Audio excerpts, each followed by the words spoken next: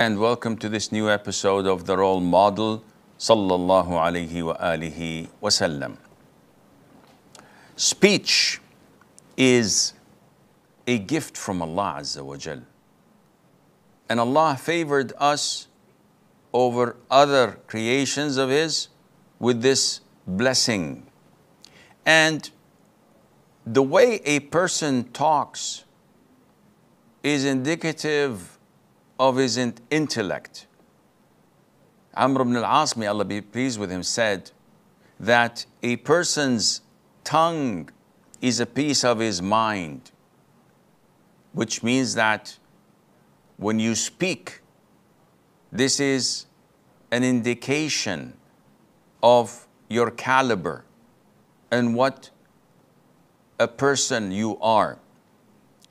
Jabir ibn Samurah, may Allah be pleased with him, used to describe the Prophet ﷺ as a person who would prolong his silence and laugh a little.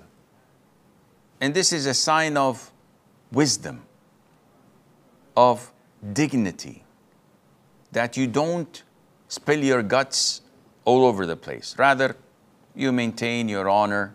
You don't talk without any legitimate reason. And when you do, you don't take the whole hour or the whole event, spending it on talking just for people to look at you and to listen to you. Without any doubt, the Prophet ﷺ was the most articulate person to have ever speak in the language of the Arabs or any other language. He said about himself, ﷺ, I was given the concise of speech, meaning that it's a gift from Allah Azza wa Jal to speak few words, and these words contain so much information and value that you may need volumes to write them down in. For example, إِنَّمَا الْأَعْمَالُ بِالنِّيَّاتِ, one of the most known hadiths to everyone. Verily, deeds are judged by intentions. There is no form of worship that this hadith is not involved in. And every single book that Muslims have written include this hadith. Also the beautiful phrase, the beautiful sentence, the legal maxim, لا ضرر ولا ضرار. Neither causing harm nor reciprocating harm. Don't do this. This is a law in two words, لا ضرر ولا ضرار. And you can cascade this to all aspects of life.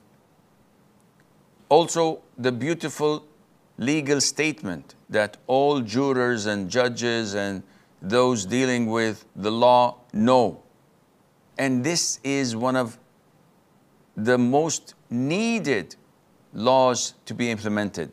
البينة على من ادعى واليمين على من أنكر. Someone comes and accuses me of taking his money, of raping his sister, of a shameful act. Anyone could accuse me of doing this. Should we listen to him? The Prophet said no, alayhi salatu wasalam. He has to provide the evidence to prove his allegation. البينة على من ادعى. Any one woman coming and pretending that or claiming that someone raped her, should we hang him? Of course not. She might be a big liar. Give us the proof that can stand in a court of law, not just allegations and tears and the likes. If that person claiming is false or is unable to bring evidence to back his claim, the Prophet says, alayhi وَالْيَمِينُ عَلَى مَنْ أَنْكَرَ. Then the accused must swear by Allah that he did not do this. End of story. 95% of people's allegations and cases are solved through this magnificent phrase. He was given the concise of speech. And the Prophet ﷺ, as described by Mother Aisha, when he spoke, he didn't speak like 60 miles per hour. He wasn't fast and just throwing words right, left, and center. Rather, he used to speak in a very eloquent and articulate fashion that everyone understands every single letter that he is saying. And she says that if a person wanted to count the number of words that come out of the Prophet's mouth, alayhi salatu wasalam, they could have done that.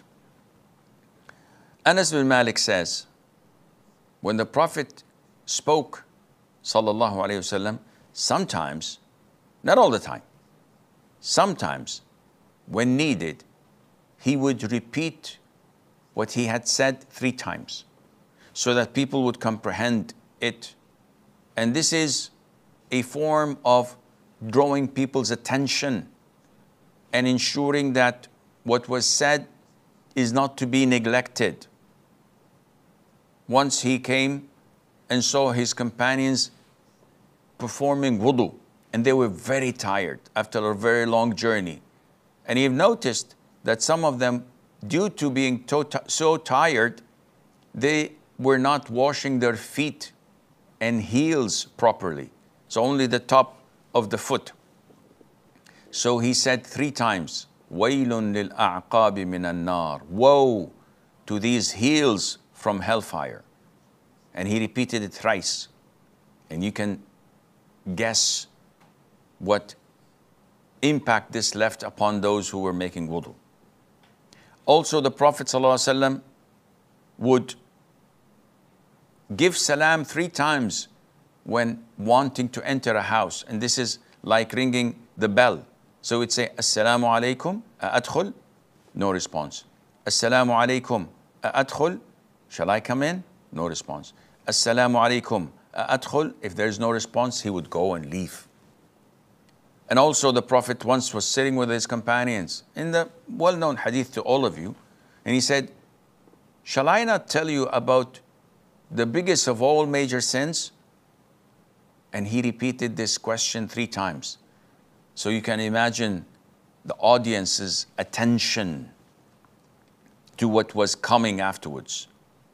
And the Prophet ﷺ's rhetoric was straight to the heart, because he used to select and choose the best of words. Dimad ibn Tha'laba, when the Prophet was in Mecca alayhi salatu wasalam, heard of a man, and they told him that he's crazy, he's insane. And Dimad was someone who did ruqya and did exorcism. He dealt with taking the jinn out of the people. Though he was not a Muslim, but he had this ability in him. So he went to the Prophet and said, listen, I know how to cure insane people. So would you like me to help you? The Prophet ﷺ did not say to him, what do you think? You think I'm crazy? I'm mad? Get out of my face. No.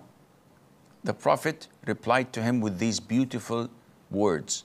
إِنَّ الْحَمْدَ لِلَّهِ نَحْمَدُهُ وَنَسْتَعِينُهُ مَنْ يَهْدِهِ اللَّهُ فَلَا مُضِلَّ لَهُ وَمَنْ يُضْلِلْ فَلَا هَادِيَ لَهُ وَأَشْهَدُ أَنْ لَا إِلَهَ إِلَّا اللَّهُ وَحْدَهُ لَا شَرِيكَ لَهُ وَأَشْهَدُ أَنَّ مُحَمَّدًا عَبْدُهُ وَرَسُولُهُ أَمَّا بَعْدُ. The man said, whoa, hold your horses down. Repeat this. And the Prophet ﷺ repeated it 3 times. Then the guy said, listen, I've traveled the world. I heard soothsayers' wordings, fortune tellers, those possessed by jinn. I've heard the poets, I've heard orators. I've never heard anything similar to what comes out of your mouth. And this is the most optimum of all rhetorics. And the man accepted Islam on the spot. Beautiful words that come out of his mouth. And the Prophet ﷺ was also, in a way, as we use this terminology, diplomatic, in the sense that whenever he wanted to say something that might be repulsive to some, he would pave the way, because it has to be said. So in a hadith, once the Prophet addressed the companions, he said, listen, I am to you as a father to his children. So I teach you. When you defecate, do not face the Qibla or you give your backs to it. And he orders of 3 stones to cleanse yourself with, which is like toilet tissues and 3 wipes minimum. And he forbade them from using dung or bones in cleaning themselves. And he prohibited a person to clean himself using his right hand. So the Prophet gave an introduction to his teachings with these beautiful words, I am like a father to his children. Sometimes when he spoke, he used to swear by Allah Azza wa Jal, to put emphasis on what he says. Though everybody believes him, but this is needed to draw your attention and to give importance to what you're about to say. And he usually used the word or the phrase, وَالَّذِي نَفْسِي بِيَدِهِ, by whom my soul is in his hands. In other incidents, the Prophet ﷺ would pause a question so that he would draw their attention. Like in the well-known hadith, أَتَدْرُونَ مَنِ الْمُفْلِسِ, do you know who is a person who's broke? And they said, the one who doesn't have money. Then he clarified it to them, said, no, he's a person that comes on the Day of Judgment with lots of prayers, fasting, charity, but he slandered this man, hit that one, backbit this one, shed the blood of that one, took the money of this one. So he comes on the Day of Judgment and he gives each one he had wrong done from his good deeds. And if his good deeds are over before giving back what he owes to people, then they give him from their bad deeds, and then he would be thrown into hell. This is someone who's truly broke. So, was the Prophet ﷺ a person who's described as loud? So that we know people when they speak in gatherings, they're so loud, they're so dominant, you can't hear anything except what they say. Was he like this?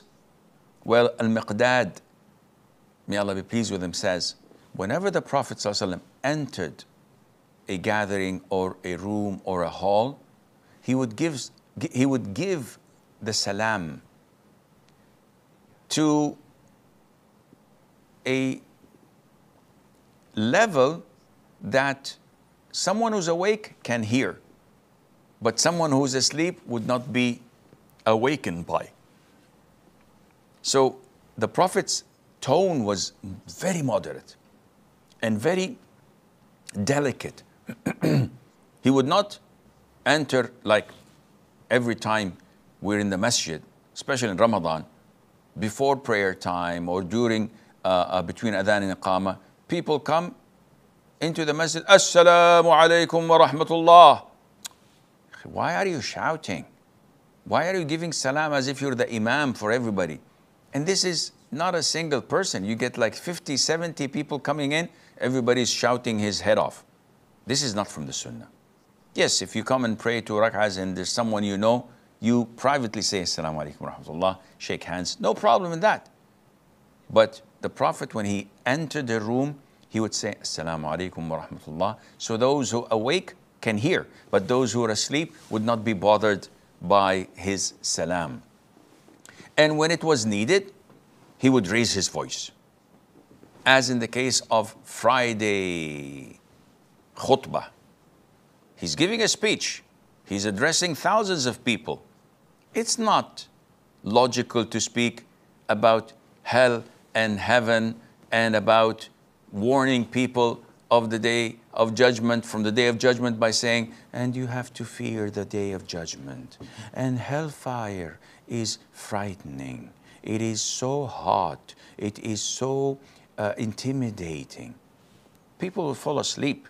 No. The Prophet ﷺ, whenever he gave a khutbah, he would raise his voice and his cheeks would grow and his veins would appear as if he's warning the people, there's an army coming to attack you. Just now, how would a person warning people from an army coming to attack them? He would definitely shout at them, and this is also to draw their attention. The Prophet alayhi salatu wasalam would use a lot of parables or examples. So he would say, and he would use his hands gesture to illustrate. So he would say, those who remember Allah and those who don't, or the house that people remember Allah in it, and the house does not remember Allah in it, it's like a dead person and a living person. And he would show it and illustrate it through gestures by saying, I was sent and the hour like this. And he would show the resemblance between the index and the middle finger. So this is him and this is a day of judgment. The distance or the timeline is very close to one another. And sometimes he would throw puzzles also to draw people's attention. The Prophet said once, alayhi salam, there's a tree that its leaves never fall, and it's like a Muslim. It resembles a Muslim. Tell me about it. So everybody was giving their guesses about the plants they know. And then the Prophet said, it is the palm tree. And this shows you that the resemblance between a Muslim and a palm tree. And finally, the Prophet ﷺ used a very needed etiquette for us today when talking. He would not publicize people's names in the public. So Aisha says, if the Prophet ﷺ was told something negative about a person, the Prophet ﷺ would never go and say publicly, why did so-and-so, and name the person, why did Abdullah do this or say this? Like in the hadith of Ibn al-Lutbiyah. A man, the Prophet dispatched ﷺ to collect the zakat money. So the man came after a few weeks and said, O Prophet of Allah, this is the zakat money I collected from all the different tribes, and this is a gift that was given to me. So the Prophet ﷺ got onto the pulpit, praised Allah, offered salutation upon the Prophet ﷺ, and said, why do we employ people to collect the zakat and they come back to us saying that this is your zakat and this was given to me? On what basis they were given a gift? Shouldn't they stayed in their father and mother's home and see whether people would give them a gift or not? The answer is definitely not. Because this is a bribe. Had you not been an employee by the government or by the Prophet ﷺ, Nobody would have come to your house and said, listen, akhi, this is a gift for you. But because you're collecting zakat, they're wanting you to cut them some slack. And this is why they're giving you something underneath the table, and this is a bribe. In this hadith, the Prophet did not say, why did Ibn al-Lutbiyyah did so and so and so. He just simply said it vaguely and generally. And this is an etiquette we Muslims need. If you go to YouTube or Instagram or whatever they call them, Snapchats and social media, you will find brothers mentioning by name this da'i, this scholar, this individual, and stripping them, actually, metaphorically, that is. Otherwise it would have been a rated R. They were stripping them and exposing them, and they said this, and they said that, and they said that, and it's back and forth between them. It's like volleyball, throwing the ball from one court to the other. And they're wasting the Muslims' times. And they're slandering one another. And they're losing a lot of good deeds. And each one of them say, I'm doing it for the sake of Allah. I'm exposing him so that I would warn the Muslims. And it's all a private vendetta. It's all something inside their hearts filled with malice and envy, and may Allah protect us all. Ya akhi, you want to warn against someone? Don't mention them by name. Just say, generally speaking, don't follow this way of thinking. Follow the mainstream of scholars, trusted scholars, someone who's not controversial, instead of saying Sheikh so-and-so or Dr. so-and-so or Da'i so-and-so, and you fill people's hearts with malice and hatred rather than filling it with peace and deen and proper knowledge.